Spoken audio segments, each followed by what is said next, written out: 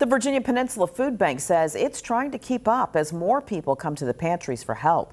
Ann Sparacco takes us to today's mobile food pantry at the Hampton Coliseum, where volunteers gave out the entire food supply fast. Volunteers with the Virginia Peninsula Foodbank are not slowing down. How are you today? As people hurry to get meals at the mobile food pantries.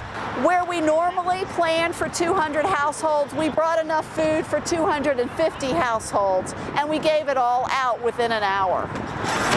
The food bank's chief executive officer, Karen Joyner, says they often overestimate how much food is needed at these mobile sites. But this trend volunteers are seeing is bringing back memories of what they saw during the height of the pandemic. During COVID, of course, we had a huge increase, and then we saw it go down, but now we're seeing it inch up again. Joyner says it's tough seeing more families come through in need of this help, but she says she doesn't want them to lose hope when they show up and the mobile pantries are out of food. Particularly when we're out at one of these distributions and we run out of food. I hate to have to tell people we're out of food, but we always have another distribution coming up.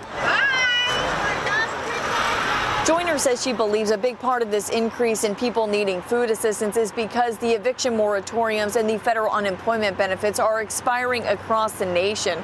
She says she expects to see these trends continue into the holiday season. In Hampton, Ann Sparacco for 13 News Now. Joyner says with some students still taking virtual classes, the food bank continues to work on providing healthy meals to students in Hampton Roads.